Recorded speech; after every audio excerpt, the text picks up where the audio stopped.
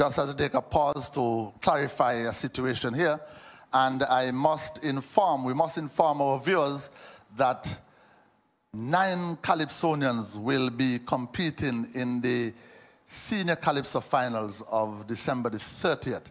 The reason for that is that there was a tie, and so both Calypsonians who were tied for position number 7 will advance to the Calypso Finals. And so, in position number 8, with a total of 339 points, we had a Takeover. In position number 7, with a total of 339 points, just like Takeover, we have Murray. In position number 6, with a total of 353 points, Lady Diva. In position number 5, with a total of 355 points, we have Queen Kibi. In position number 4, with a total of 362 points, King Hollywood.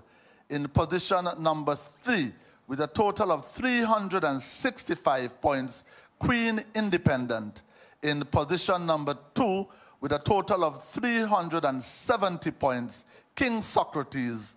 And in position number 1, with a total of 380 points, King Astro. GQ?